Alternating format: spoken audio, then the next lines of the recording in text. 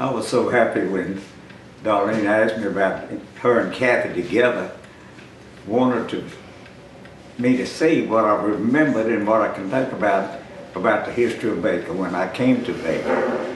Well, I said in my last tape when I was talking about the family that it was 1948 when I went into the service.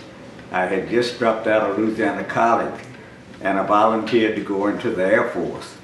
And I stayed in there 4 years. I went overseas twice. I was in the Berlin Airlift, and then I was a crew chief on an F-86 Sabre jet. I went in for 3 years, and when the Korean War started, President Truman gave all of those people that were in the service, we got another year. So I'd been in there 4 years. When I got out, my last trip was from Ipswich, England, and we landed in New York. And that's where I was discharged, Camp Kilmer in New Jersey, where I was discharged there. Came home, was not married yet, so wherever Mom and Daddy was, that was home. So came back. Daddy had been pastoring the church up at Rayville, which we talked about and we gave behind the history. Well, he had just been called to the first church in Baker. Mama was so sick, homesick, when she was living in Rayville, and she instigated everything. So she had a big part in Daddy accepting that pastorate in Baker, because it was home to us, Baton Rouge was. So I never will forget it. I'd only been out of the service about 2 weeks, and Daddy asked me if I'd drive him up to Baker. Well, I didn't even know where Baker was, but he says a little place north of Baton Rouge. And the First Baptist Church has issued me a call, and I've got to go meet with the pulpit committee and tell them some things that I wanted. Just like a contract, when the coaches get a contract with a football team, it was some things that were negotiable. So Daddy went and met with the pulpit committee, but I drove him up there. Never will forget this. I drove him to Baker, and the Groom Road was gravel. Highway 19 was gravel, or it had just been resurfaced or surfaced. So we came there, parked across the street from the high school, because that's where the church was located. But Daddy asked me if I wanted to go in with him. I said, no, I'll just wait here in the car. Well, it was a little, you've seen a many of them, a little rural country church, a little wood frame building. And I was sitting down under those trees across the street, and Daddy went inside. And I looked around, and I knew I was coming back to probably stay with Mom and Daddy. And I looked over there at that little church and looked at them gravel roads around there. I said, man, look, I done been to New York City. I said, I'm not coming to this little dumpy place. Well, anyway, Daddy told him what he wanted, and that was he had made arrangements to go visit his relatives in Germany. I told you about this, and so he told them, but they were so excited about that, because a lot of the people in that church, like A.T. Furr and some of those people, were charter members of Southside Church.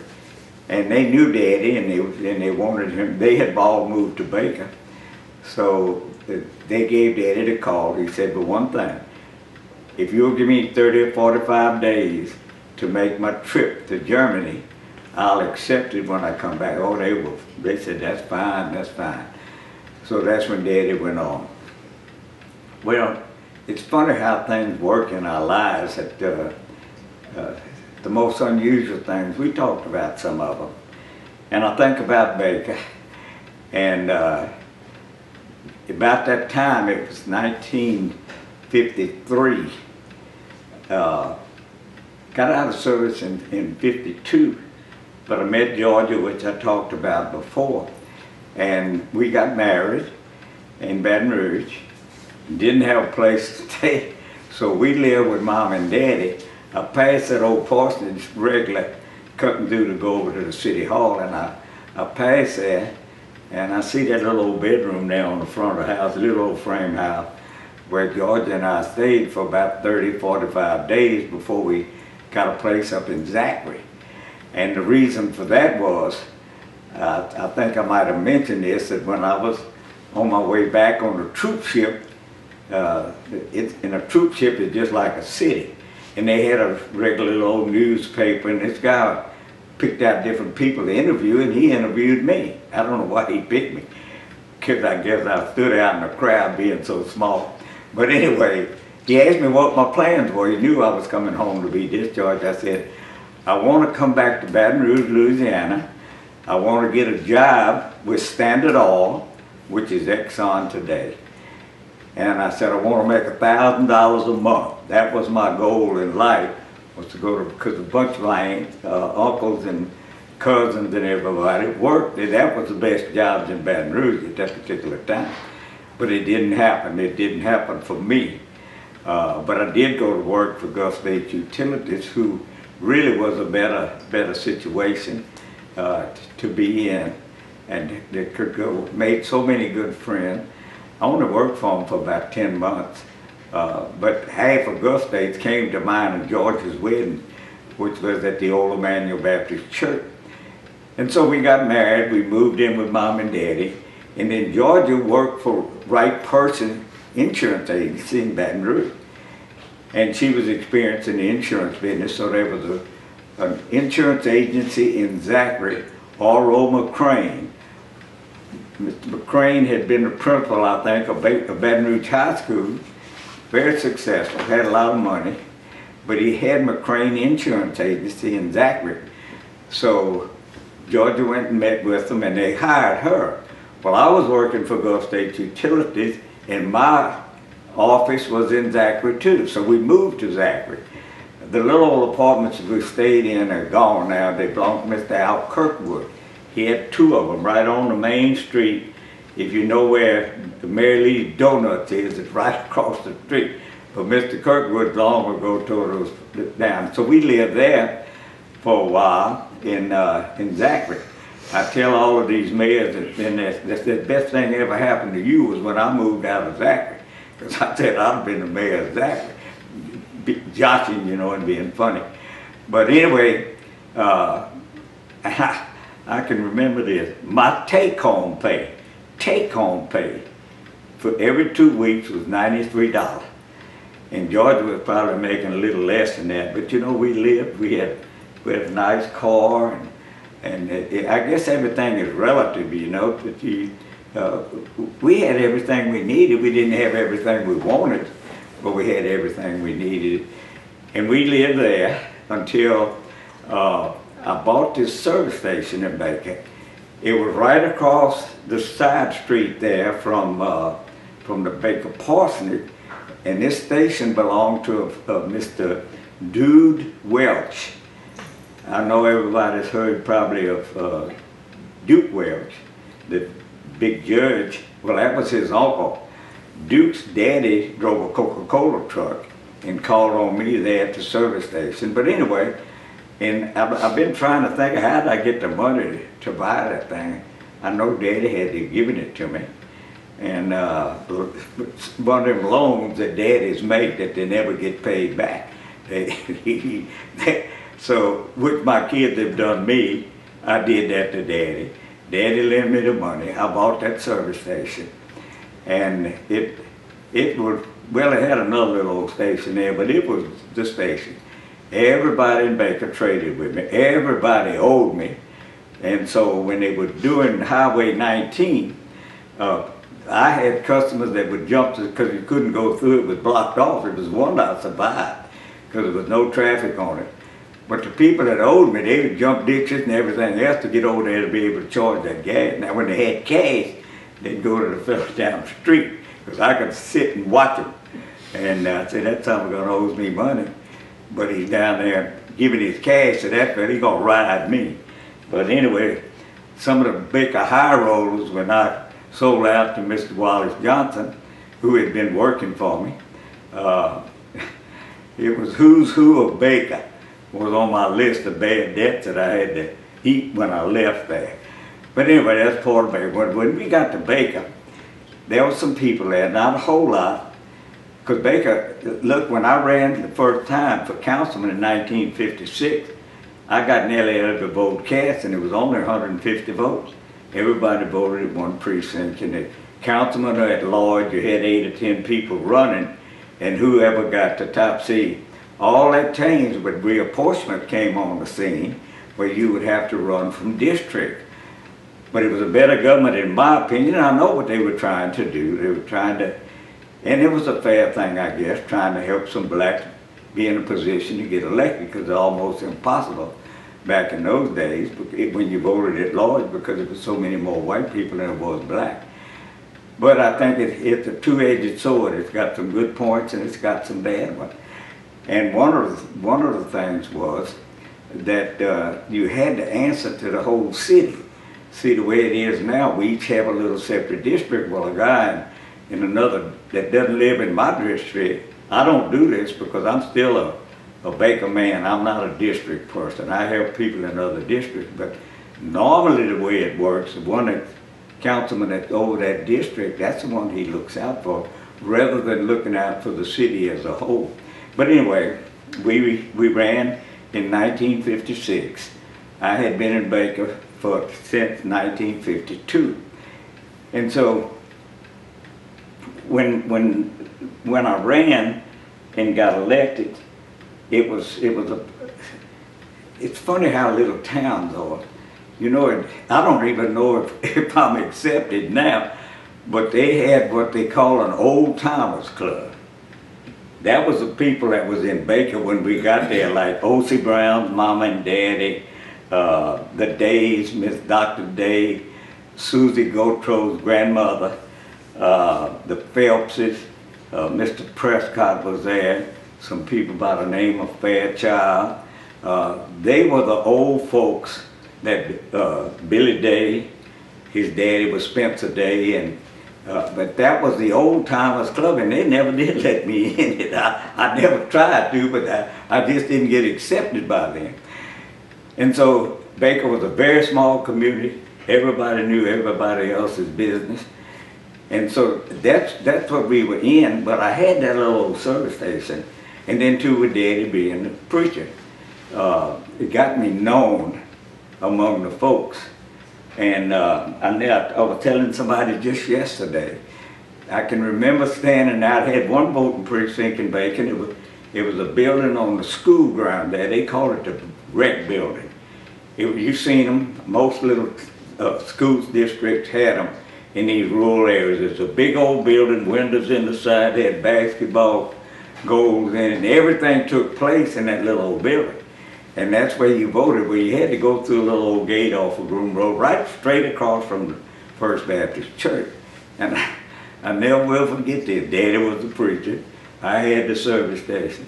I stood out there shaking every hand that came through. And like I said, it was about 150 voters. And they all come through that gate. Well, Daddy would be there with me. He got me elected, I believe. But anyway, he would tell people, he'd say, look, if you can't vote for Pete, pray for him. And so some of my good buddies, man, I went there, and I fully intended to vote against you. But when your daddy told me you can't vote for him, pray for him, he said, man, I changed my mind. So I'm going to give Daddy credit for getting me elected that first time. And that was in 1956. I think Baker was a village, and you know you have different classes. When you reach a certain population, you go from a village to a town, to a city, to a big city. And you had to go through a process. When I remembered I was in with this little group, and one of the people that was spearheading it was a Reverend Corley. He was a Methodist preacher at the Baker Methodist Church, and some other folks. And back in those days, they had what they call a Democratic Executive Committee. You had a local one and you had a state one. And the head of that committee lived in Shreveport. And he had to sign off on the fact that Baker had reached this population which qualified them to be a town. And some of us, 2 or 3 of us, went to Shreveport, drove up there, took the papers up there for him to sign, and Baker became a town. And from then on, things started progressing. I was a councilman back in those days, an alderman as they call them, for 8 years.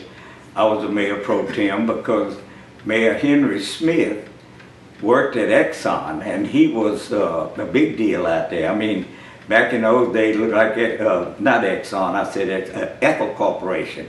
He was right at the top if he wasn't the top man. And Ethel used to strike all the time. You know, you probably didn't pay that much attention to it. But whenever they would go on strike, the union people wouldn't come out, so the company people, as they called them, they would have to run the plant. And so they would lock those guys up for 30, 40, 60 days even, where they stayed out there to run the plant. So Henry got locked up a lot of times, and I was the mayor pro tem, and when the mayor wasn't there, I had to take his place. So we went on, and then Henry decided, he was a heck of a guy. His wife, can't think of her name right now, but I might before it's over, but she taught piano, and she taught Kathy. Lovely lady, I mean, just a sweet, nice lady. Lived on a little old side street there. The only street in Baker at the time was Epperson Street that run down beside that, from Groom Road over. And I think back, and the McVeys built about 8 or 10 little old frame houses, and that was the first real development in Baker. And then I was laying there thinking the other night, I watched them grow from that little deal to Baker Heights, to Buffwood, to Chaleur, and I watched every one of these little subdivisions develop into what is Baker today. But Henry decided he was not going to run. Well, I was the most logical person, I guess, in my mind anyway, to run, because I had been mayor pro tem. Best political lesson of my life. So I decided I was going to run for mayor. 1964. I had been a councilman for 8 years, had been mayor pro tem, and so I decided, I filled out my paper. Ain't a person on this earth that can beat me, I guarantee that. Now, when you read everything. Well, there was an old man that lived in Baker. His name was Aubrey Dumas, just like Woody, but they were no kin. The old man worked for the railroad. He was the head man for the IC Railroad, which passed through Baker. But he lived in a rent house there in Baker. And he dressed all the time, dressed up with a suit and everything nice. He's the kind of guy, I'm going to call him a phony now, but he was the kind of guy that people just liked him. He was like a teddy bear to a lot of people, you know. So there he ran, and then it was Billy Day. Billy Day had been a star football player there at Baker. That's when Baker was whipping everything in sight. Whipped all of the Baton Rouge team, Baton Rouge High, Caligot, all of them. Baker was right up in there with them. Billy was an all-sport guy. He played at everything. He was good at it all. Well, his daddy had been the mayor, Spencer Day. He was the second mayor of Baker that Baker ever had. The first mayor was Wedge Keyes, who was the principal at Baker High School. That football stadium in Baker is named after Wedge Keyes, who was the first mayor, and then Billy's daddy. And so Billy decided to run. That put 3 of us in the race. Man, I had got out of the solar service station, and Bob Nicholson and I, who were just a heck of a, so smart, and we went into insurance. It was Heine Nicholson Insurance, and we opened a little insurance office because they had only one agency there, and that was Miss Jessie Epperson, and she was one of those old folks that was in Baker when I came there. She was a pillar of the First Baptist Church. She had been an alderman. She had a little insurance. She had a lot of money, but she was an old maid. She just, well, she really wasn't an old maid, but you just thought she was. And she had a little old insurance business, but she wasn't going out trying to hustle. But just the people that knew her just went and said, "I want your insurance for a car insurance in my house." Well, Bob and I went into the insurance business, and we were doing pretty good, but it wasn't enough to support 2 families, especially when you had 2 guys that spent half of their time playing golf, riding around, and both of us had a Volkswagen. They looked just alike. And we would go out there and drink coffee with Mama, be in town, ought to be selling insurance out there playing golf. Well, we met together one day and said, look, we starving to death.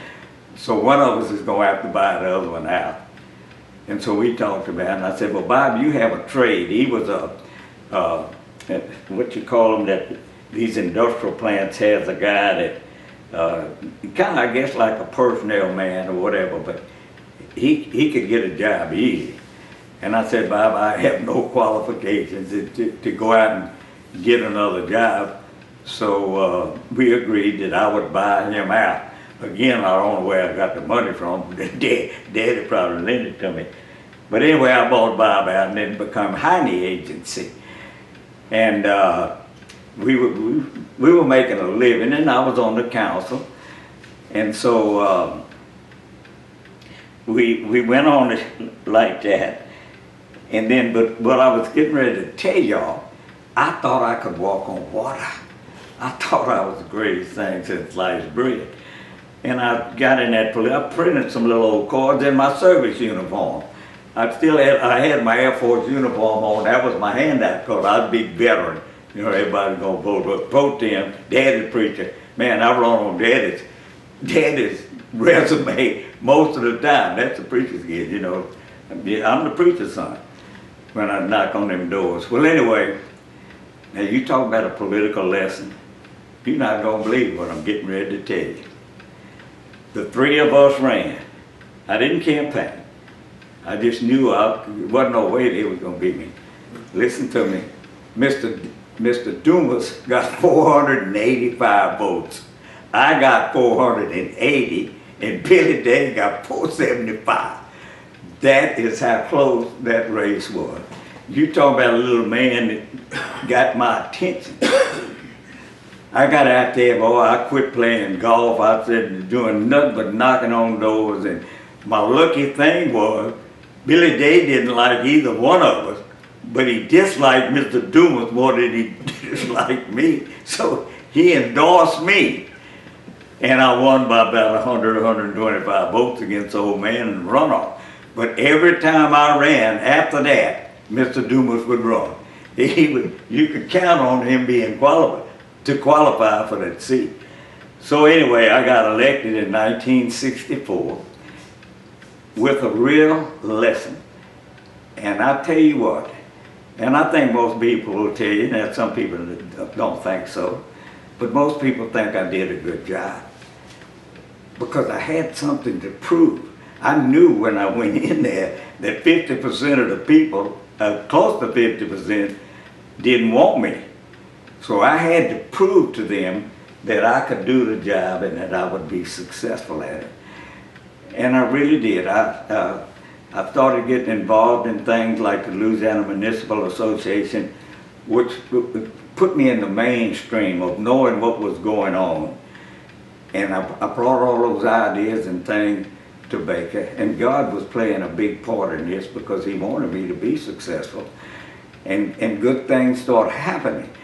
You know, I think back on my time up in St. Francisville, because I never had that was not on my mind. But see, God he wanted me there. And where he wants you, he'll put you. Whether you want to go or not, he will put you there.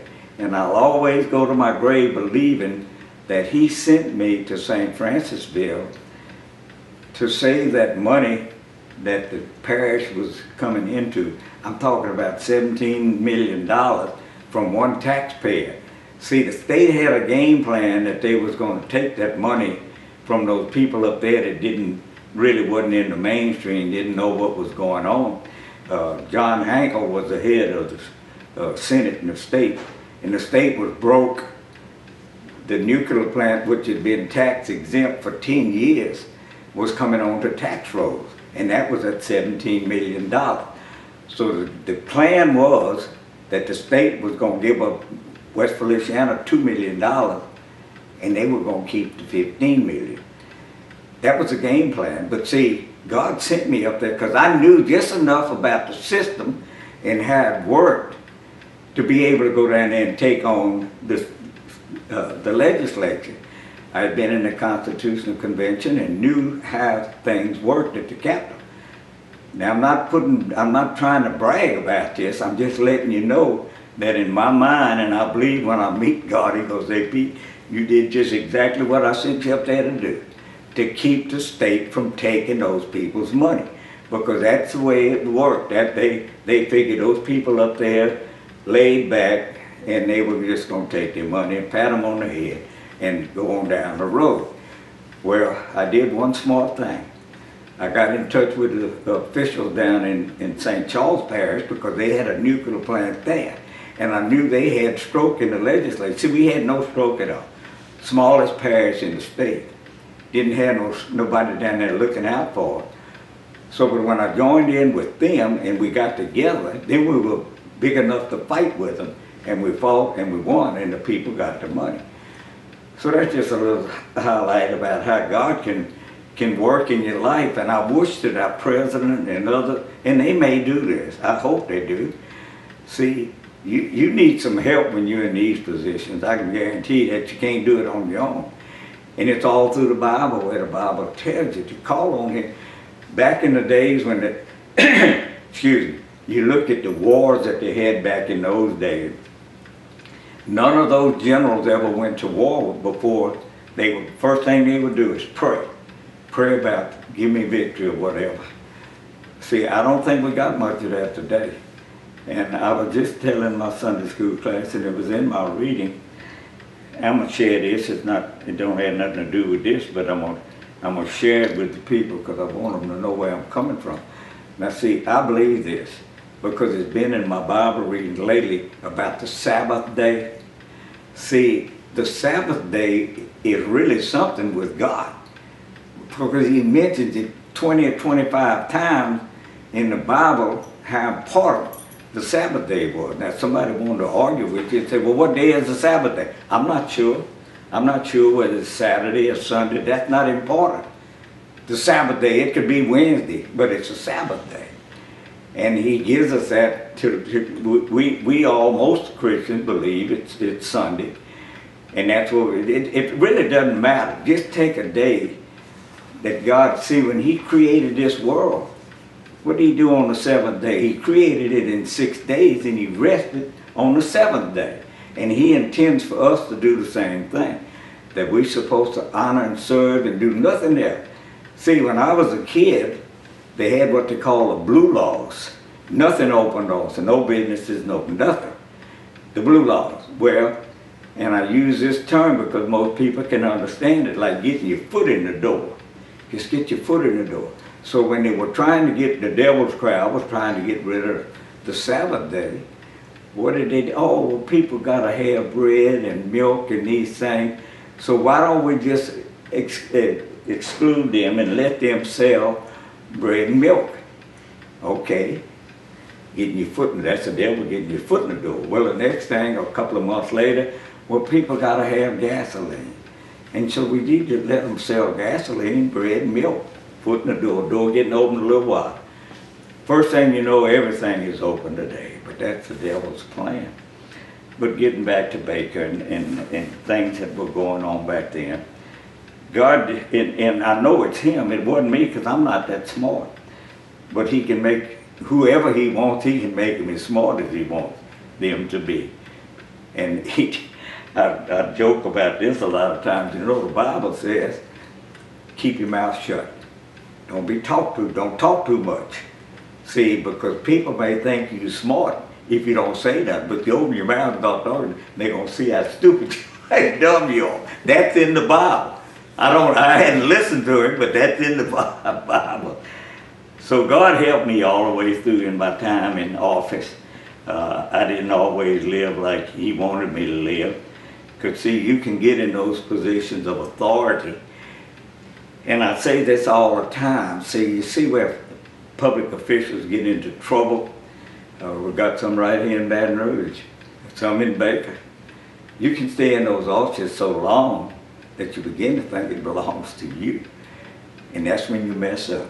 See, you get used to people bowing and stooping when they're seeing you on the street and put you at the head table of everything they have. You drive those big SUVs and you pull into the service station, fill her up, guy puts gas in, you drive off, he makes a bill out to the city. So you can get used to that kind of stuff. And you begin to think that that belongs to you. And that has got a many a politician in big time trouble. And that's me. That's what I think that happened. And I was right at that point. See, I had been in there nearly 25 years, well longer than that, because I'd been a councilman for 8 years. And I began to feel myself sliding into that. Nobody can tell me nothing. I know what I'm doing.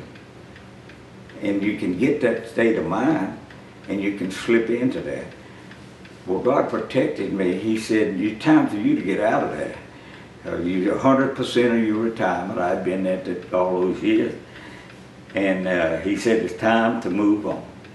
And that's when I decided not to run. Now, see, I had been the mayor since '64, but in '76, I ran for mayor of Baton Rouge. The first time, that was a ran against Woody. And when I got beat, Baker didn't have a mayor because of the way the elections ran. So they were going to have a special election to fill the vacancy, because I didn't run for re-election. My stock was high at that time in Baker. I think I could have gotten rid. Well, I proved it, because when I got beat, Baker had not replaced me yet, and they called a special election to fill my unexpired term. And when I got beat, they took me back. I didn't even have any opposition when I ran. Nobody would run against me. And so I went back into office, and that's when I served 10 more years. But they had, and I was so fortunate. And this is a key. See, my mayors right now have got a situation going with their councilman. You're just not man enough or woman enough to deal with a job like your personal problems, your constituents' problems, and then if you got a council that gives you problems, it's just more problems than you can handle. And I've said this before, 75%, my percentage in my mind, of councilmen want to be the mayor. Natural as breathing, and I know practically every mayor in the state, because I just left them up there in Freeport. And they agreed with me. They said the same thing the mayors did. So when you got a situation like that, the councilmen start trying to undermine the mayor to make him look bad. And so they forget about who they really, they forget about the city in trying to make things progress. But I was so fortunate that I bet that, well, there had to be at least 25 or 30 council people that served while I was mayor, getting elected and getting beaten, different ones. Some of my councilmen got beat, some of them got new councilmen. But I always had, was so fortunate that I had council that worked with me for the good of Baker. Built that civic center, first one in East Baton Rouge Parish. It was an unbelievable deal. A little old city like that could get the people to vote a bond issue to build a civic center. And then I think of other things. How the town grew, the city subdivision. Baker in the early '60s was the fastest growing city in the state of Louisiana. That was record. I mean, Baker was just growing and mushrooming, and things, good things were happening. And I'm not trying to take the credit for good.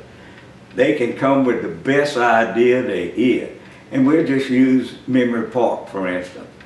I had very little to do with that Memory Park. But you know who got all the credit? The mayor. They don't even know who the council is. They have no idea what the council did. So you got to be able to handle those kind of deal with it. And I think that's the reason why I'm back in there now. I feel like I can do something that will help the mayor, some advice. I say, he'll tell me I'm going to do this, I'm going to do that. I say, now wait just a minute. I say, now if you do that, this is going to happen. You're going to get beat on the head. So you better think about it. Because I said, I did the same thing and they beat me on the head. So you try to share with him things that happened to you. And I was so fortunate. And I was a young man, and I was so fortunate. I had an old man, his name was E.B. Prescott. He lived right in the house, the house right next door to First Baptist Church. It was 3 houses along there. Mr. Prescott, the Fairchild, and the church bought all of those properties later through the year. But Mr. Prescott had been on the council, but when I got elected mayor, maybe Henry Smith first gave Mr. Prescott the job as his administrative officer who really runs the city. And Mr. Prescott was, like I said, he was like a daddy to me, and he advised me the things I should or shouldn't do. And but he was so loyal. I never will forget it because it caused me a lot of problems when I ran for mayor of Baton Rouge. Baker had a swimming pool. They were having problems with City Park Pool, Pearl, Georgia, and City Inn down there, but Baker had this pool, and so they decided, and that was only a couple of years old when the pool was there, but no pool makes money. But the main thing was we were getting ready to see big time, bad times in Baker. The Ku Klux Klan was involved, just like they had up there.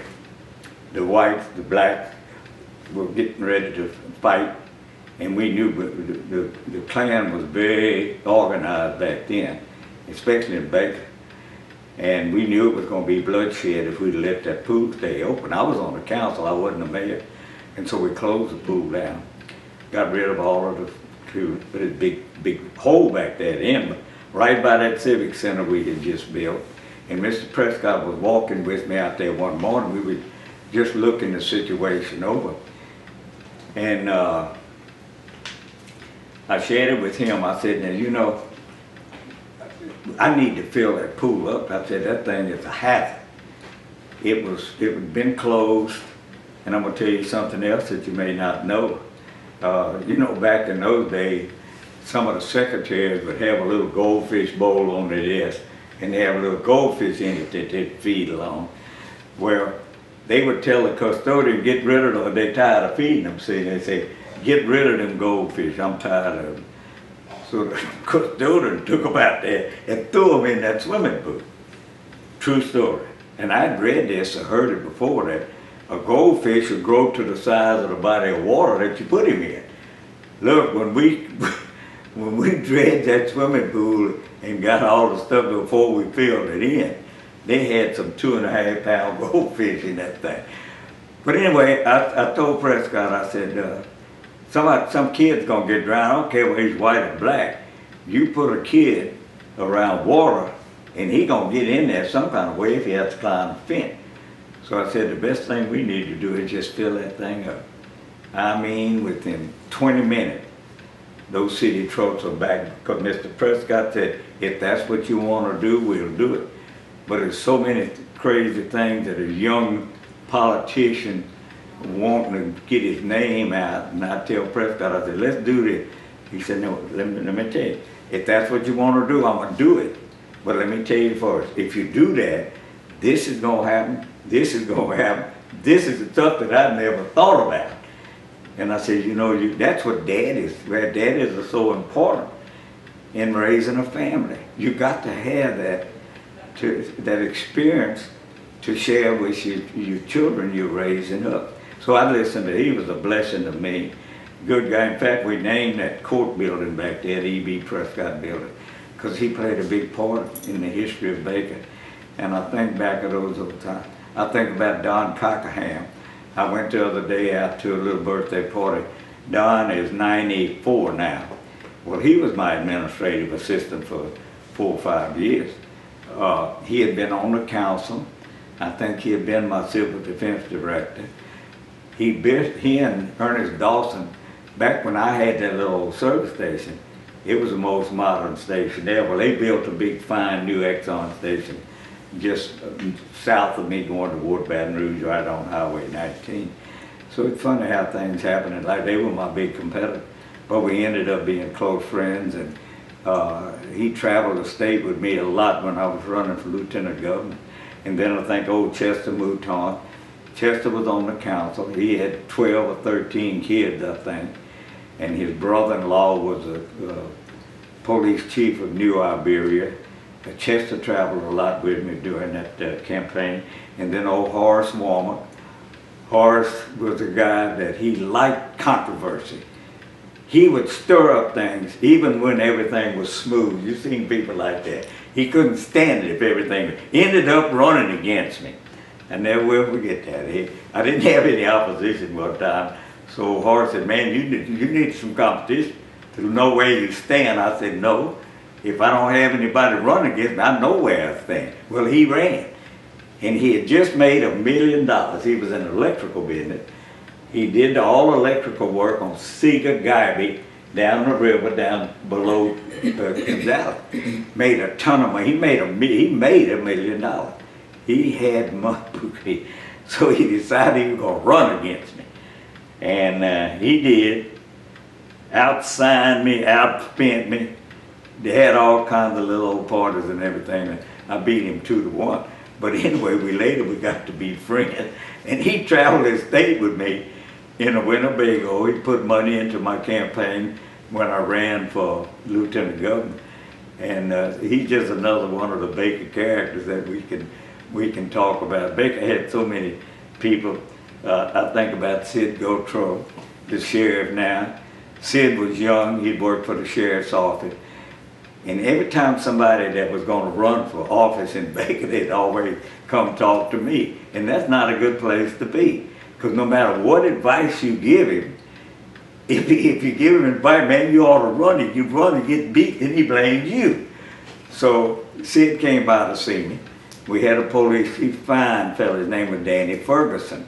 Danny was shot while he was police chief. Some thug shot him. And anyway, but Danny was just a really nice, laid-back man. And everything was going good. Well, Sid decided he was going to run for police chief.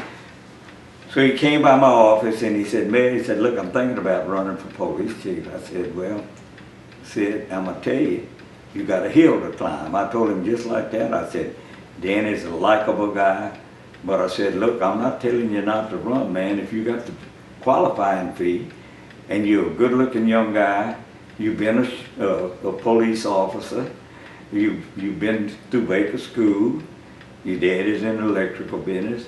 I said, I think you'll do well. And he ran, and he won. And that started him on his way to being in there. But it was so many of those guys that ran. Some got beat, some didn't. I think of one guy, he was a good guy. He was on the council for a long time. His name was John Walden. And so election night, I think he got beat. And he blamed me for getting beat. And his wife's name was Shirley. They're both dead now. Their daughter's still living, a good friend of mine. But he called me to tell me, to blame me for him getting beat. I could hear his wife talking in the background, telling him what to say. I said, John, put the phone, give the phone to your wife. Let me talk to her. I don't need to talk to you. But anyway, that's just a little sidelight that we had there. But I had so many good years and went on. We're going to take a break. You gonna cut? We're going to take a break. All right. Okay, we'll come back. If the camera's tired out, I'm not. Do you want to keep going? Yeah, let me keep on. All right, go ahead. Okay, well, but because I'm getting close to where we are now anyway. I've had so many wonderful experiences. I got in the Municipal Association in 1957. I was elected in 56, and that's when Baker became a member. As far as politically, it was a really good thing for me because I got known all over the state.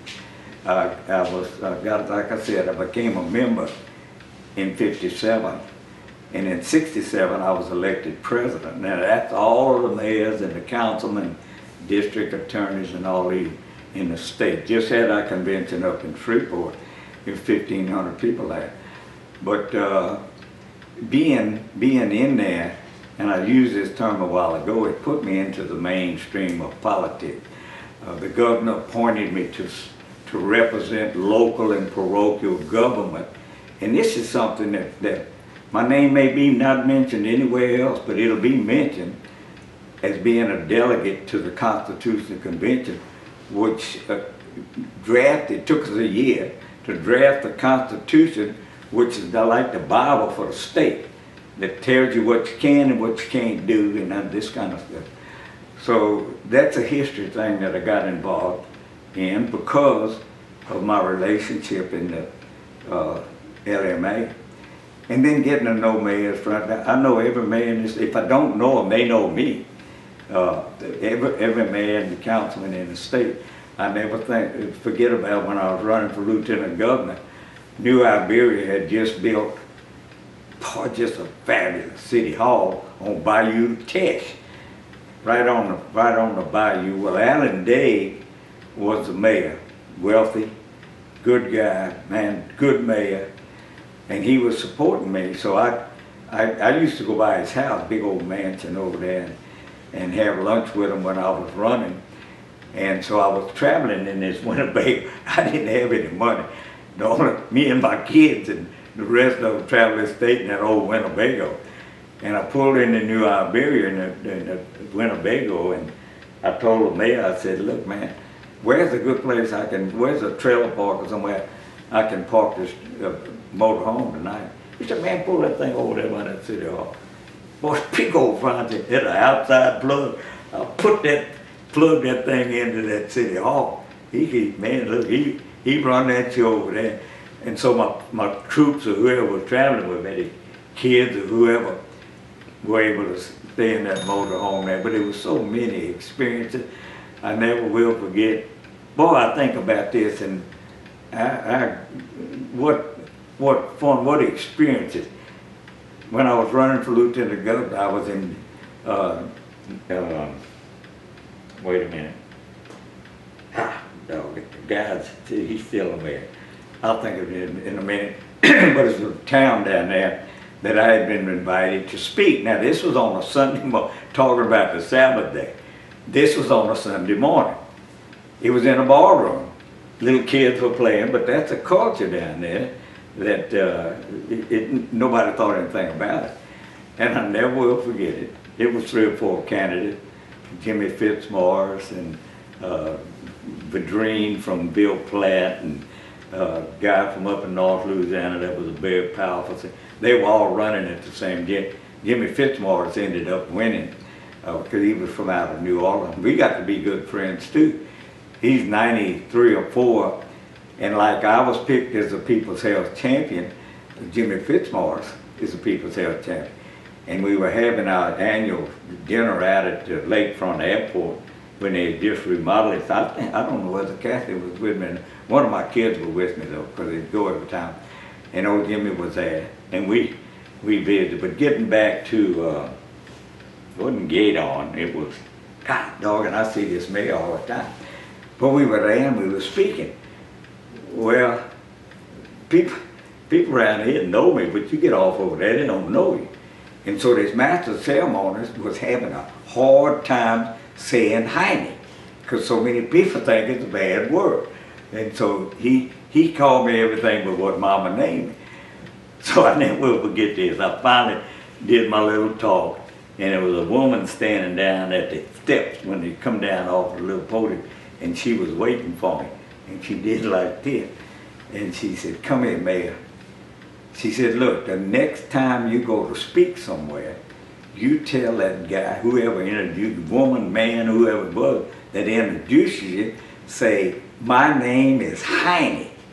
Heine. And she turned around and she patted her butt and said, tell them, it's easy to remember because everybody's got one. So I thought about it many times during the camp. I tell that a lot of times to people. But that's another experience that you had. And then, like I say, traveling in that Winnebago.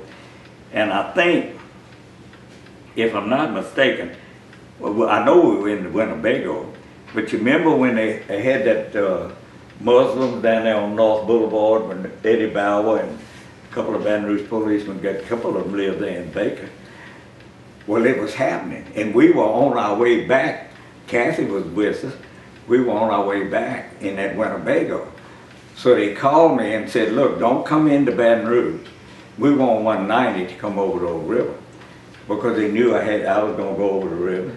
And on the side of that Winnebago was Pistol Pete.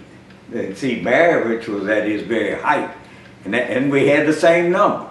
My political number and Maravich's basketball number were the same thing.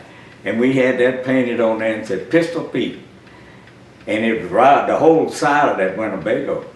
So they called and said, don't come into Baton Rouge, we're gonna have a police escort to meet you on the other side of the river and bring you on through, especially coming through Scotlandville.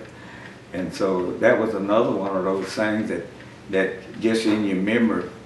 And then I think back about old Bill Bradley. Bill was my city attorney, and we were close, we were buddies, we were friends. And Bradley had an airplane. So he had a case over in Opelousas, and he flew over there. He had a little old Mooney, low wing plane, and I was learning how to fly about that time. And I was flying those little Cessnas 152 to get my license. And so Bradley got weathered in, and so he called me. He said, look, what you doing? I said, man, just sitting around. He said, well, look, can you run over here? Can you fly me over to Opelousas? He said, you got your license yet? I said, no, but I'm getting close. And he said, well, you can fly. I could fly without a license at the point I was then if you had a pilot in the plane with you. So I said, yeah, man. Well, most of my buddies drank. I didn't, but they did. And we were headed out to the airport to get that little old 152.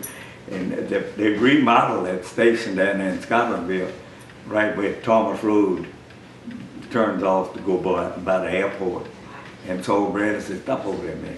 And he got him a 6-pack. And he put that thing put him between his feet. And so we took off, and he was drinking on the way to Opelousas. Well, I didn't even turn my motor engine off. I just dropped him out, he got out, went and got in that Mooney, and took off. Well, I'd already taken off. And I was a white knuckle pilot, because man, when that plane would do anything, man, you could see the white of my knuckles, you know. And so I'm sitting there looking straight ahead, probably over Morgan's or someplace, getting ready to land in Ryan Field. And I look out the corner of my eye and caught something, and it was Bradley. That Mooney had caught up with me, and look, he'd been drinking that 6-pack. And when he passed me, he flipped me the bird. He passed me, give me the bird, and he landed out there before I did. But I love Bill Bradley. We had so many good times together, and he badly died. He was getting close to 90. He had moved to Destin, Florida. In fact, we went over there to his funeral. Jim Gebhardt and John Butler, who was our auditor, and Glenn was the president of the Louisiana National Bank, and I put him on 2 or 3 different committees. So it was those kind of relationships that we made. And you know what's the strange? You know, Georgia was not a society, especially if there was alcohol or anything around. She just didn't play those games, you know. And so we wasn't in society people. All of our friends, they'd have parties and drink. They got to where they wouldn't invite me because they knew I wasn't going to come. But yet we were all still close, all still friends. And I think about old Bradley and them, and Dr. Johnson. Dr. Johnson was my pal. Same thing with him. Most of them were Catholic, but we were friends, and we respected, we liked each other, liked to be around, liked to play golf. When I played golf, I couldn't stand to play golf with somebody that I really didn't care for. I didn't hate them, but I just didn't like to be around them. And I couldn't enjoy my golf, but when I played with my friend, it was fun. We'd joke and carry on and tell stuff. And a lot of that kind of stuff that I didn't, you know, we just didn't involve. In fact, one of the things that I think about that was a big deal in Baker, I don't know if it still is or not, was a carnival ball. You know, I've never been to a carnival ball. Now I was a man, and my kids have been to them, but I had never been to one. And I'm gonna take a little break, but I'm gonna tell you this before I do. And the reason why I never would go back to when Daddy was a pastor of First Baptist. Right after he got there, they had the big carnival ball. That was before we had the Civic Center. It all took place over at this gym at the high school. And he was drinking and carrying on and dancing and carrying on there at the school, on the school property. And Daddy preached a sermon about it. And I was there. And I guess that's the reason why I never got involved. I had so much respect for my dad. And when he said this, I just knew it was something I was not going to do out of respect for him. One last thing, I had that service station, which I taught. I never will forget it. I was under a car because I did everything. I was under a car greasing that thing. And I had my head up under there and I had a cigarette in my mouth. And I knew a car had pulled in up there. And this boy said, "Hey, Pete," and boy was Daddy. I wouldn't have let my daddy see me smoking for nothing in the world. And look, I'd love to have it on candid camera. I'm standing up under that grease in that car, and look, I had that cigarette in my mouth, and I took my tongue, and I kind of bit that thing. It fell out there on the floor. Daddy knew I was smoking because he could smell the smoke, but I was not going to let, out of respect for him, I was not going to let him see me smoke. We're going to take a quick break. Okay, you know, it may be some things that would be interesting to people that have just moved in the last few years to Baker. You know where CVS Pharmacy is? That was the Knapp Brown's mother's old home. It was bought by Susie Gotro family, who were the Days, I mentioned them early on. And they moved that house, big house. I had a mayor's office in there because that was the city hall. The first city hall was right in behind it, which is where the drive-in for CVS is today. It was a little block building, and we later added on a fire station to that building. We ran the utility office there. Our water tank for Baker was a tank car, a railroad tank car. And I never will forget it because my only fame to glory was you'd see those in little towns around where tank cars had been cleaned out and water, they were used for water tank. But it was at ground level. But they mounted that thing into two big concrete slabs about that right, like this, like a U.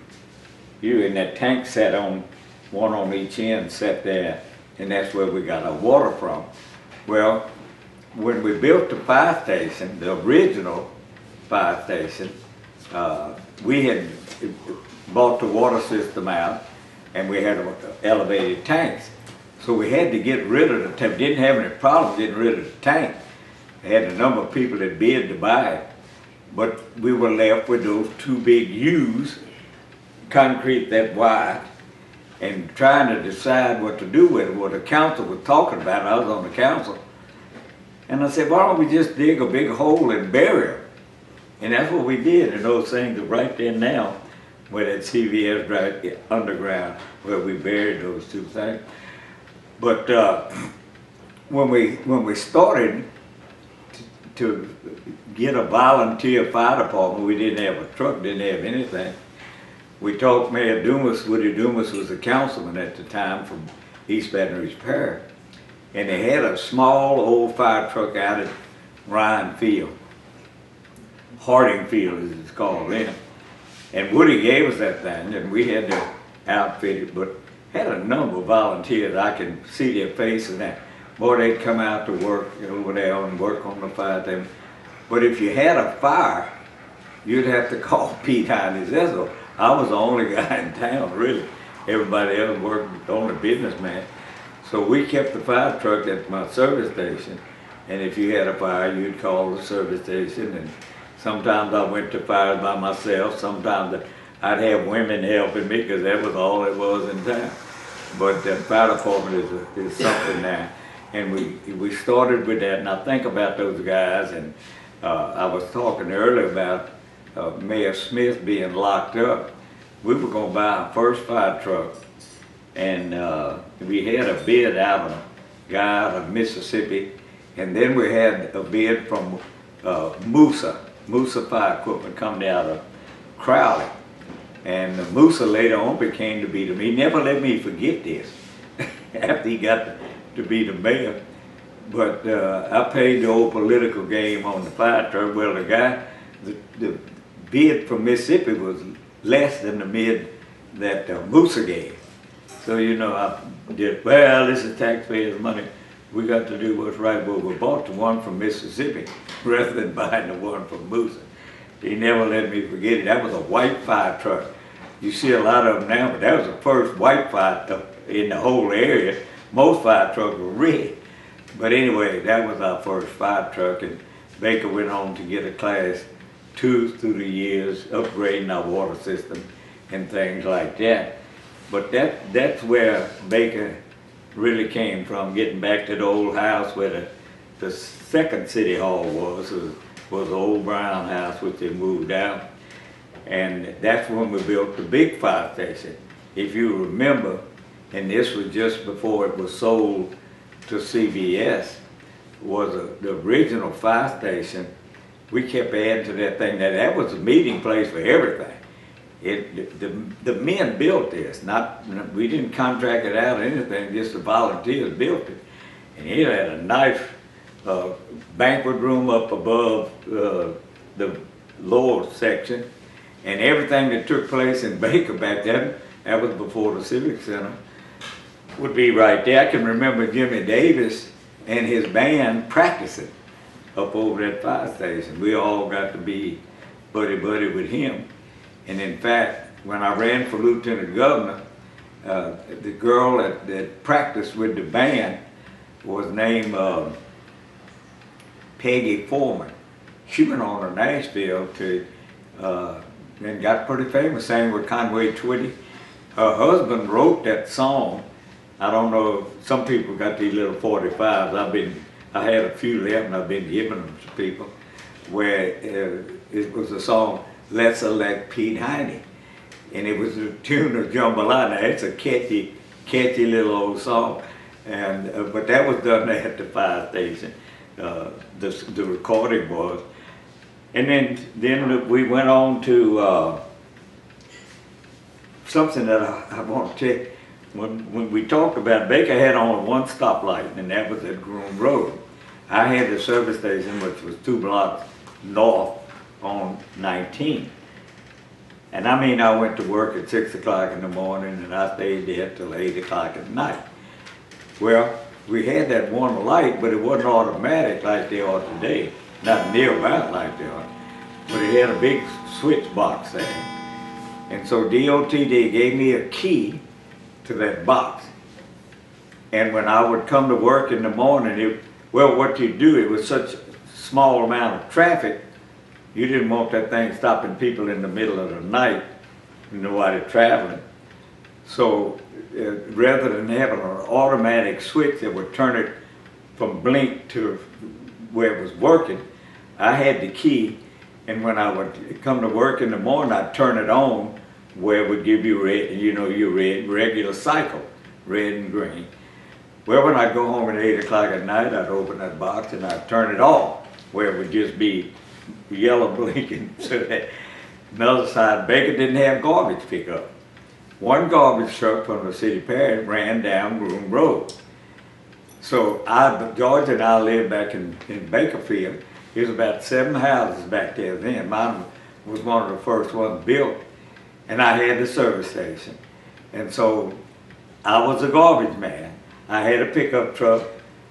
Everybody put their garbage, the 7 houses, put their garbage out just like you was waiting for the garbage. I'd pick them up, put them in the back of my pickup truck, and take them out to the corner of Groom Road there by the lake. I'd bring them in the morning.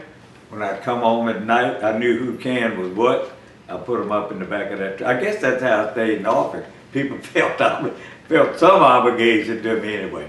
But that's some of the older things that happened during the early years, and those were such good years, golly. When I think about it, I guess I'm just getting older and can appreciate those kind of things. Never will forget Judge Steen. He was a federal bankruptcy judge for the Baton Rouge area, or whatever it is. So he calls me one day. We had the cemetery had been built. Bob Banner and a fellow by the name of Cotton put in that cemetery. The McCollisters was in some way, Sam Gallo, our cousin, worked for him, I think. But they put that cemetery together, and boy, it was just such a fine thing for Baker. But the business wasn't what they thought it was, maybe something else. But I use the term belly up. They went belly up, and the federal court took control of the thing. And so Judge Steen called me one day and he said, "Mayor, look," he said, "I got an offer you can't refuse." I said, "What's that, Judge?" He said, "I want you to take over that cemetery down there." I said, "Judge, look, this is, to me, it's not compatible with government." I said, "Man, you fooling people dead body, they're gonna really be on your case if you don't do something right." He said, "But I want you to do it." I said, "Well, you the judge."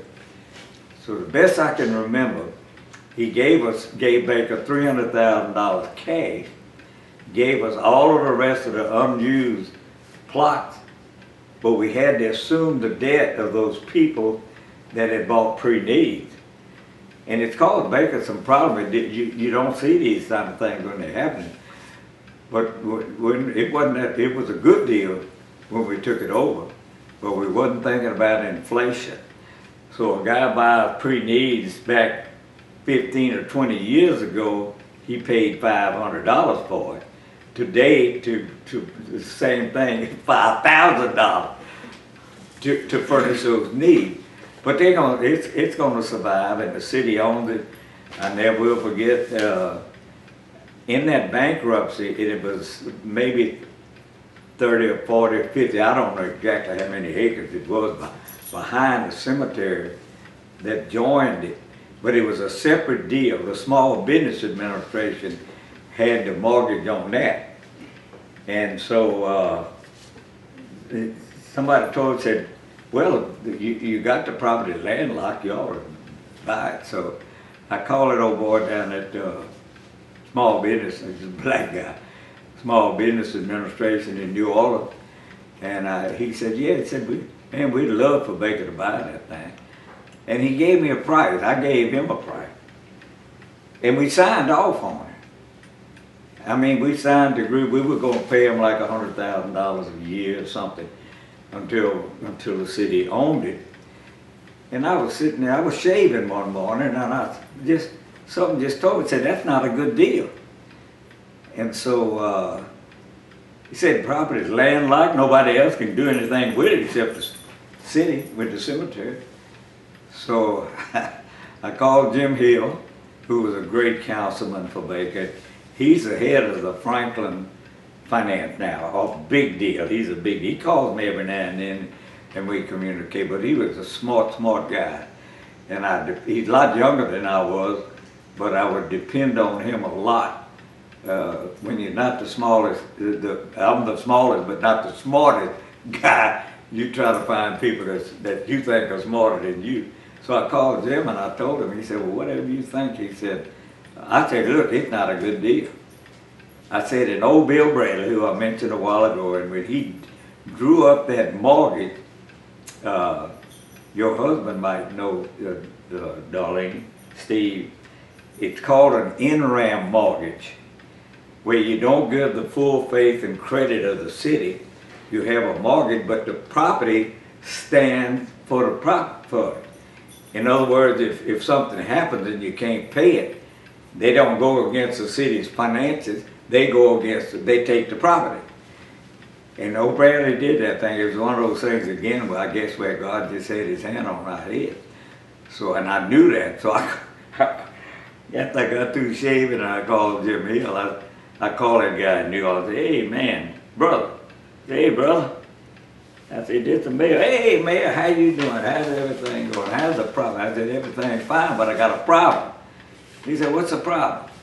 I said, the problem is I paid you too much for that property. And I started telling him about the landlord. Oh, man, no, man. You got a good deal. I said, nope. I said, brother, you're wrong. I said, it's not a good deal. Well, what you want me to do? I said, I'm going to give it back to you. I said, you can't get my city money because it's an in-rent mortgage. All you can do is get your property back. And we're going to lose maybe $50,000. Oh, man, he said, look, make me an offer. So I said, I'm going to give him an offer that I know he's going to turn down. And I did. It was about a tenth of what that property was worth. Boy, you hard, man. I said, well, man, I got to look out for that taxpayer money. And so they accepted it, and that's how they got that property. But it may not now. What happened to the cemetery, because right now, in that stipulation, when you sell a person a service to burial and all this kind of stuff, like I said a while ago, maybe $500 or $5,000, you're by law supposed, when it's a perpetual care cemetery, you are supposed to put a percentage of that money in an escrow. Just like you do if you buy a house and you put your insurance, they escrow it. Well, somewhere down the line, they hadn't been putting the money in there. And that's what's caused them some big time problems. But I think it's going to get worked out. But the cemetery is something that needs to be in the city. You know, I worked very hard with Cecil Graves for Graves Chevrolet to get that dealership in Baker, because there's things, I think, mindset with people that you're supposed to have in a community. You need a good school, you need churches, you need grocery stores, you need different things. And one thing that Baker didn't have, but all these other smaller cities around, was a car dealership. Well, Merlin Graves was having problems with the new, they call it the New Car Dealers Association, which is composed of the dealers. Well, if I'm a Chevrolet dealer and another Chevrolet dealer wants to come in, and I got to vote whether we're going to let him in or not, well, how do you think I'm going to vote? I'm going to vote to not let him in. Well, that's what they were doing to Merlin. So Merlin called me. He said, well, Mayor, he said, look, we're going to make one more pitch at the New Car Dealers Association to try to get that permit. He said, would you go down there with me and Wade Shows, my good little buddy who just died here just a couple of months ago. Wade was just a good friend. And Wade was an attorney for the New Car Dealers, for the Car Dealers Association. So Merlin asked me if I'd go to New Orleans with him and Wade to appear before the New Car Dealers. And I said, yeah, I'll go down there. Well, I made this song and dance about every city needs a dealership, you know, all these other dealerships. Turned it down while we were still there. I never will forget, we was on our way back from New Orleans. We stopped at the Heidelberg Hotel and had dinner, and we was on our way back. I'm sitting in the back with my head between the two guys up front where I could hear. And so the governor, Merlin said, you know the governor? I said, yeah. He said, would you call him and ask him if that was Edwards, Governor Edwards, and ask him if he could give us any help in this thing. I said, I'll give it a try. I said, I'm not going to promise you nothing, but I'll try. So I got back and I called the mansion, and most of those troopers knew me. And I said, I need to talk to the governor. I said, he's here? Yeah, he's here. So they put me on hold of me, and he come on, Pete, what you got? And I told him, I said, man, this man got all his business straight with Chevrolet, with GMC or GM or whoever they are. And yet your commission won't give him no. Let me see what I can do. True story. 9 o'clock the next morning, the secretary from the new car dealerships called Wade and said, come get your permit. Now that's how powerful the government is. And that's how Edwin Everett, they can say what they want to about it. But I'm telling you what, when he said he was going to do something, he did it. Treen was one of the finest men I ever knew. But you'd ask him to do something. Let me check into it, Pete. I'll get back with you. And the deal would be gone by the time he'd called you back. But Edwin Edwards now, he was a friend to local government. Whatever else he did, I have no, but I can tell you one thing. And I called him a number of times to help the city of Baker, and he would always do what he could do. So anyway, let me see, I got me a note here. First note I've had, I've been doing all this talking without any note. Told you about the cemetery. There was a lady in Baker that had been my friend for years. In fact, she was on my first prayer breakfast committee. She was the head lady at the old Louisiana National Bank. Her son was Randy Herring, who was a star basketball player, if y'all remember, from Baker. Because I used to tell people all over the state, Randy Herring from Baker. He might have played during Pete's time, I don't know. But anyway, that Norma's daughter, she fed me after Georgia passed away, and I'd be sitting there at the house, and Norm would call over there and say, you got anything to eat? And I said, I'd be sitting there eating, and I'd say, not a thing. And so she said, come stop by, I got you some chicken and dumplings or something. And I really miss talking to her, because we both had been around a long time and knew a lot of people in Baker, and she was just a really good person. It was a real shock when she passed away a couple of months ago. In fact, I did a eulogy at her funeral. She helped people. I wasn't the only person in Baker she fed. Now, for a while I thought I was, but I found out quick she fed everybody. So anyway, I did her eulogy, but it was such a shock. The doctor just misdiagnosed what her problem was. She just got to feeling bad, and she called. And when she got to where she just wouldn't take phone calls, I knew she was real sick, and she was bouncing around. And this only went on for about 3 weeks, and she was dead.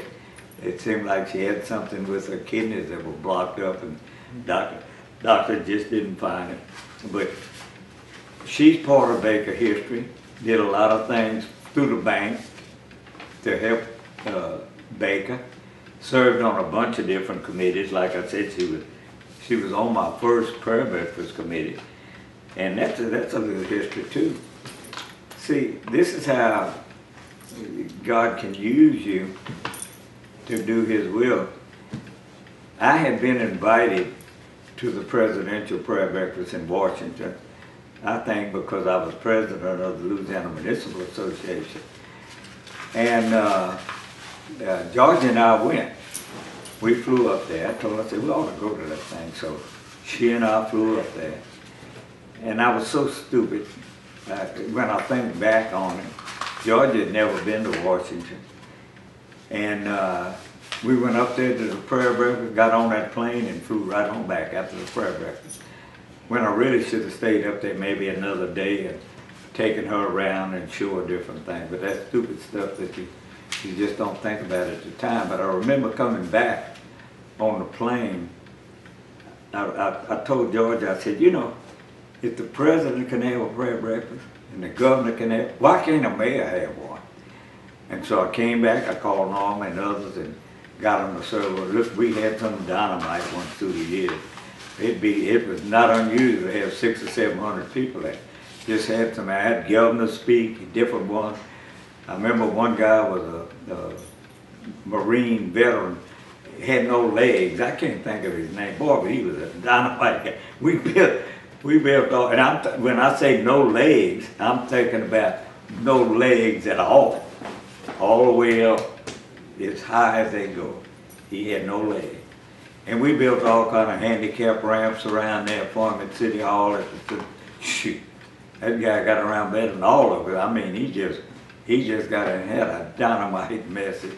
But that was one of the ones that really stick out in my mind. And I give the mayors that followed me credit, because every one of them continued that prayer break. Just had the one here in July the 31st, or June the 1st, that's our fiscal year. So it's still going on today. That's another thing about Baker. History. Let's see, home. Oh, Catherine, you know when you got 5 kids, active kids, you got all kinds of stuff going on at your house. And when we had 4 boys, we had them girls. I had more girls over at the house than I had boys, because they was over there because of the boys. But anyway, they would be by the house, and we had all kinds of pets, man. I don't know where I got that thing from, but it was a spider monkey. I bought the cage and the monkey too. So we bought the cage and had him out there, and they named him Pete. He was a little spider monkey. I don't know if you've ever seen one, a little old thing, but we kept him in that cage. And man, we didn't have a zoo back then, but we had a zoo in my house. And the kids in the neighborhood was all wanting to come over there and see Pete the monkey. And so one of the kids decided we'd bring him in the house. And that thing got loose, and I'm looking at these drapes and stuff in here. We tried to catch him with nets and everything else. But that thing would get in them drapes and jump around. He'd jump half across the room. But we had more fun. We buried him out there in the back. But the kids would come over there. We had Shetland pony. We had, I may have told y'all this last time, when I was in the Constitutional Convention, Shalon Perez from Plaquemine Parish, you know, Judge Perez, owned everything down there. Well, Shalon was the chairman of our committee, and he said, look, I want to take you to D.C. Pearson when the convention's over. So he took about 3 of us, picked me up in the seaplane out there at Baton Rouge Airport, old airport out on Florida Street, where the police headquarters are, and a McDermott seaplane picked me up out there. And we flew down to the mouth of the Mississippi River. They had a little, New Orleans big game camp. Boy, it was fun. Those big liners, we passed there when we went cruise ship. We passed there when George and I went on a cruise. I pointed out to her, I said, there's that camp, right to when we were going out to go cruising. So anyway, flew down there, then we fished. Had one boat that went way out in the blue water, they call it, yacht-like, and then another one, and Shalon says, I want you to go on this one. I did, and both we caught more fish. And he put a little old Frenchy guy with me and took me into those jetties down there where we fished. Man, we caught them specks and white trout and everything else. Man, they cleaned them things, put them in an ice jet. But I kept telling Shalon, I said, man, look, I got to be back in Baker in the morning. This was Saturday. I said, I got to be, this was Friday, I was telling him. I said, man, I got to be back in Baker. That's the first pitch, I pitched out the first ball at the Little League. And I said, they are looking for me. I got to be there. Don't worry about it. Go enjoy yourself. Don't worry about it. I was worried about it. And I kept on telling him, I said, yeah, don't worry about something else. Man, I'm worried about it. I said, that's my job security. I said, I got to be back. Look, I got up Saturday morning, and I looked out there on the dock, and boy, there was a black jet helicopter sitting right there, belonged to the parish. And he said, all right, load up, little man. He said, I'm going to get you back to Baker. I never will forget, this pilot's name was Black. And with us was Boise Bollinger, who was a young boy about 18 years old that was on the Constitutional Convention. Bollinger Shipyard, just passed through it the other day, owns half the world down there. And then Charlie Pasqua. And so we got over Gonzales, man, it didn't take us an hour or less to come from the mouth of the Mississippi River to Baker. Well, Pasqua lived in a subdivision, but it was a dead-end street. We landed in the middle of that dead-end street. He jumped out of that helicopter, went on home. We landed at Boise Ballinger's shipyard in Cutoff. We landed in the parking lot after passed it the other day and showed it to this guy that was with me. And then he brought me to Baker. And so we come over to Baker, and he said, well, where do you want to put you off? I said, well, I got a pasture back there, but I said, got all them pecan trees. I said, you might not be. So he got down a little low. He said, I said, now don't take no chances. I said, we can go over there to the shopping center and you can drop it. He said, no, I can make it. Boy, he put that thing down there. And I don't know if you've ever paid attention to a helicopter when it's sitting, whoop, whoop, whoop, whoop. Drew every kid in Baker got around my fence to look at that helicopter in that backyard. So I told old Black, I said, you want a Coke or something? He said, yeah, I might do, yeah. So we still whoop, whoop. So I went and got him a Coke, and my boys were there, the four of them. And their eyes was about this big. And so I said, are you in a hurry? He said, not really. He said, I'm just flying back to Clacton Parish. And I said, you don't have to take them anywhere. I said, just let them get in and raise them up above them trees, and that'll be good. Oh, yeah, man, ain't no problem. So them four boys got in there. He took them up, boy, he gave them a tour of Bacon coming. Look, when he put that thing down, I looked out there, and them four boys got out of that helicopter, and Travis Wynn, who, black guy, that Mom and him practically raised him, he knew everybody in Baker. And so Travis jumped in that helicopter and went with him. So he left, and I didn't think any more about it until the newspaper came out. The Baker Observer came out the next week, and big headline, Travis Wynn tours Baker in helicopter. I said, man, hey, that's another highlight of a little town, and it was some kind of fun, I'm telling you. But he made them little boys happy, and them too. And you know, I've talked about everything except my kids. And we might just end up with this because I think we've got covered everything. Darlene she ain't gonna do this no more if I take too much time. But you know, we were so glad. George and I had been married 10 months, I think, when Kathy was born.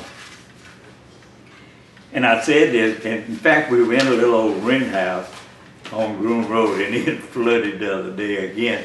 But back in my day, just a block up from the high school, we rented a little old house, $50 a month, from Mr. Paul Daniels when we were there. And O.C. Brown's daddy, old Mr. George Brown, he thought George was the prettiest thing he'd ever seen.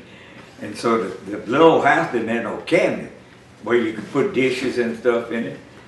And so Mr. Brown came down there and built Georgia some cabinet in that little old house. And so that's where we were living when she was expecting Kathy. But it flooded every time it rained.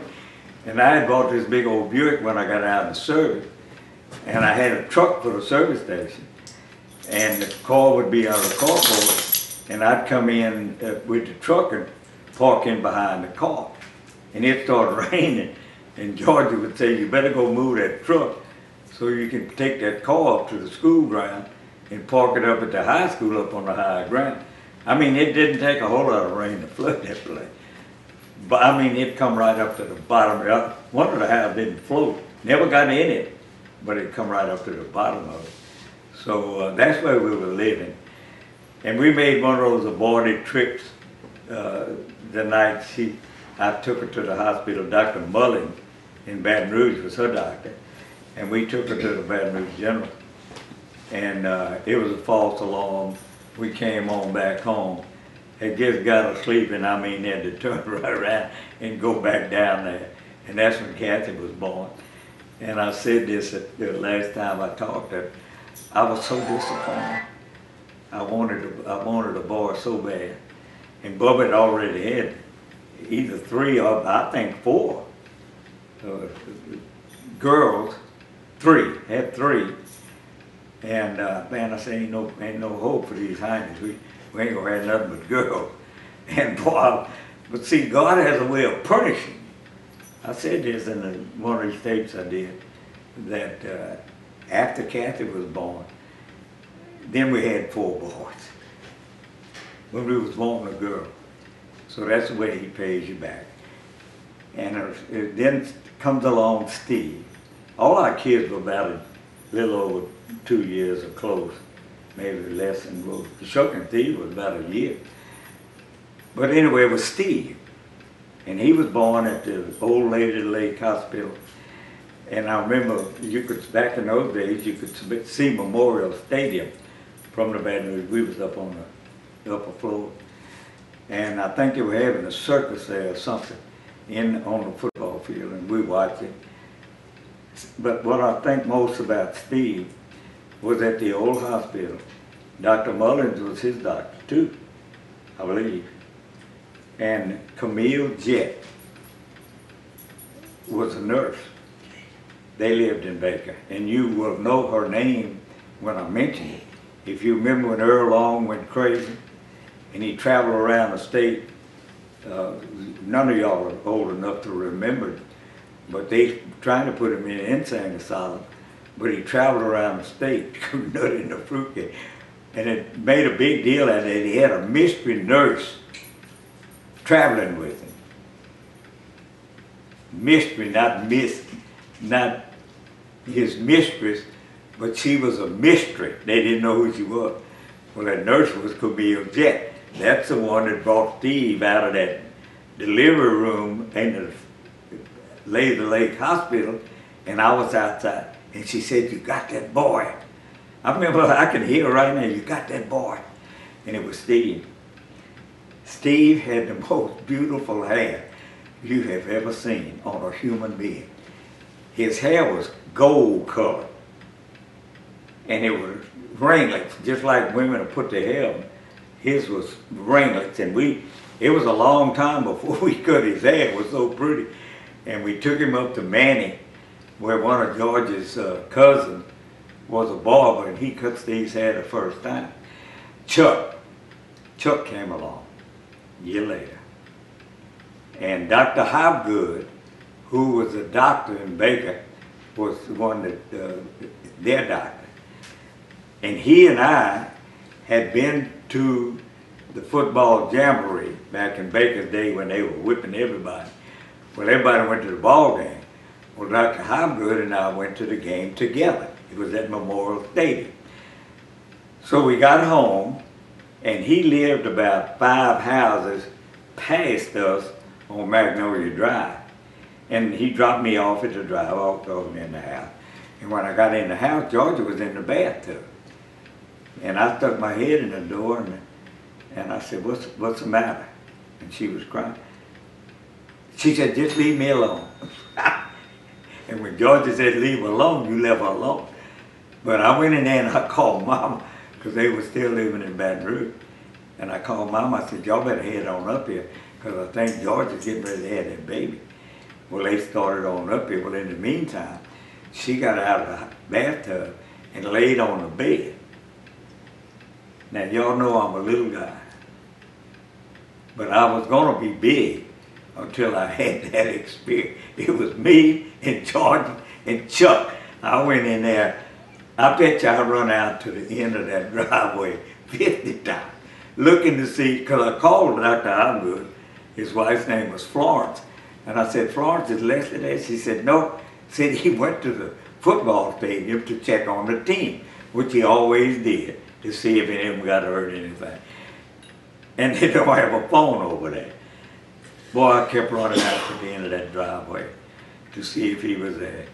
And finally, he came down to the house, and he walked in there to Georgia, where she was. And he told me, he said, "Go put 3 or 4 pillows in the back of your car, because we're going to take her on up to take her to the hospital." And then I got the pillow, and I come back, and he said, "Never mind." He said, "Go pick up Miss Morton." She was his nurse, and she lived over about where we live now. And so I went and picked up Miss Morton and brought her over there. So he asked me, he said, have you got a white shoestring here? I said, the only one I got is in them tennis shoes. He said, get it. And he told me this morning, he said, boil it. That's what they tied the biblical cord off, with a white shoestring. And you know, I guess this is natural. I don't know. I know it is with cow. You got afterbirth when a baby's born. And they took that afterbirth and went out there and buried it in the backyard, right there on Magnolia Drive. Put Georgia down to bed. Dr. Hobgood asked me this morning, he said, can you spend, Mom and Dad had already got there, so they were there. And so he asked me this morning, he said, can you spend the night with them? And she said, yeah, I'd be glad to do it. Now, you're not going to believe it. There was Miss Morton, there was Mom and Daddy, and there was me. Georgia picked our breakfast the next morning. Now, if you think that's not a superwoman, she was. She got up there, had that baby. Chuck was just a fine baby. I pat him on the head till today, because we never had a hospital bill. The only thing I had, I think the doctor bill back then was about $150. And so all I had to, and he took that out in gas. I had that service thing. And he used to buy gas from me and wouldn't pay me, I'd have to done it. And so, but I said, I paid for Chuck with 10 gallons of gas, I reckon. But that was just another. And then Scooter came along, and Scooter was one of the first babies to be born in Lane Hospital. It was very few, probably the only patient. And Georgia just had a perfect birth. I mean, she just had Scooter, and me, like everybody else, when you get them kids, you done bought yourself some problems. I used to pay that bone and joint clinic. No telling how much money they got out of me. My kids were like Bubba. They'd break something every time you turn around. They were so active. And it just little things that just happen. And you know, speaking of Georgia. What about Lee? Lee. Cut it off? No, what about Lee? Oh, I'm sorry, I'm leaving old Lee out. Lee was, to me now, and I know I'm not going to finish, Lee just reminded me so much of me that I had a special place in my heart for him. He was the prettiest little old boy you ever seen. So active. We got these pictures and stuff of him when they were young. We got one of those videos of him playing football with Daddy out in the front yard of that house on Magnolia, where Daddy would be like a quarterback and throw lead him passes, and he'd play in there. And he'd just steal your heart. He was just such a cute little old boy. And I used to tell my kids, I said, don't go back on that canal. You know, with the Baker Canal runs across the back of my place, go back. In those days, when the Conleys lived there, we didn't have trash and garbage pickup. So like so many people, he just had a place back there that he would burn his trash. Well, through the years, they had thrown stuff in that canal. And I told Lee and them, I said, look, because there was always these kids over there, and I said, don't get in that canal. And so I'm looking out the back one day, and I see two of them carrying Lee. And they come up to the house. Well, he had got in that canal. And undoubtedly it was a broken milk jug.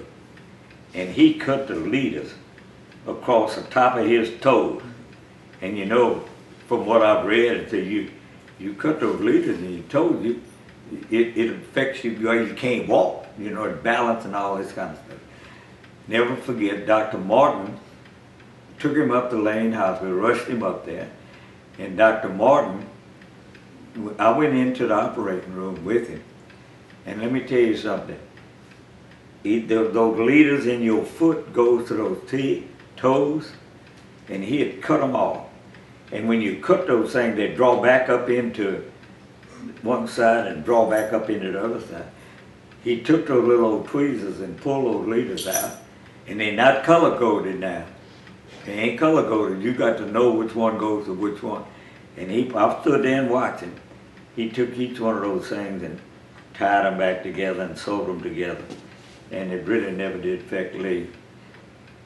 You know, and I think about all my kids, and I don't beat up on myself, because, you know, you say, where did you go wrong, man? Where did you mess up?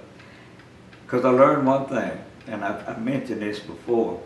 See, my kids had a terrible life. Now, they had a lot of perks that they got from being mayor's kid, but they got a lot of stuff that affected them in a negative way. If my kids made the ball team, it wasn't because they was good, it was because they was a mayor's kid. Or if they made good grades in school, it wasn't because they were smart, it was because they were the mayor's. They had to live with that. And I think about it a lot, and I tried. Georgia was sick a lot during our time together. She wasn't deathly sick, but she just didn't feel good. She just wouldn't get up and take. So I made a point to try to stay close to my kids as best I could. And I guess that's how I justify this in my mind, because I know they little peers at school. Everybody has an opinion of the mayor. Some love you, some hate you. And they would hear their little friend say, your daddy's an SOB, because he had heard his daddy say that Pete Heine was an SOB. Well, I said, you know, if my boys keep hearing that, if I don't stay close to them and let them know who I really am, they're going to start believing that that kid is right. So I made it a point. Man, I wouldn't feel like going, I'd be tired. But I would try to stay close to them.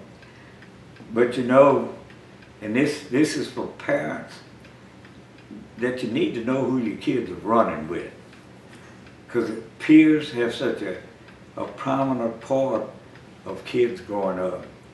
Where and I'm not blaming anybody, believe me, I'm not. My boy just made a wrong choice. Kathy mentioned it at Lee's wake for sure. I remember saying that Lee just made the wrong choice in what he was going to do in life. And I'm not blaming anybody, but I know peers have such an influence on your children, other peers. And so you got to watch them, you got to be careful. It's not going to be perfect.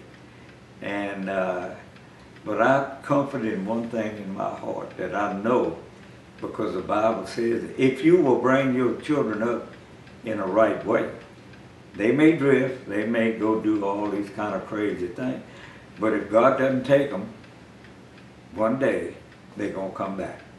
They're going to come back just like a dog does to his vomit.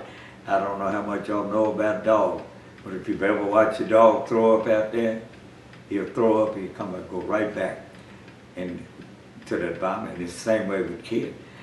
But we had a good life, and all of them never did I leave anybody else. And I tell you, it's never over.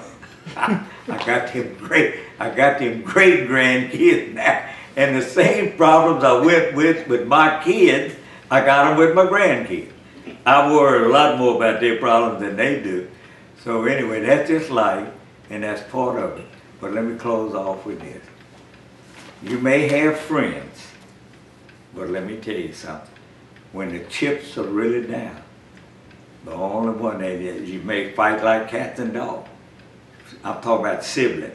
You may fight like cats and dogs, but when the chips are down, that's who you got to depend on. They're going to be there. I guarantee they're going to be there. You may think they hate you, but they're going to be there when the time comes. I hope this told somebody something. Thank you.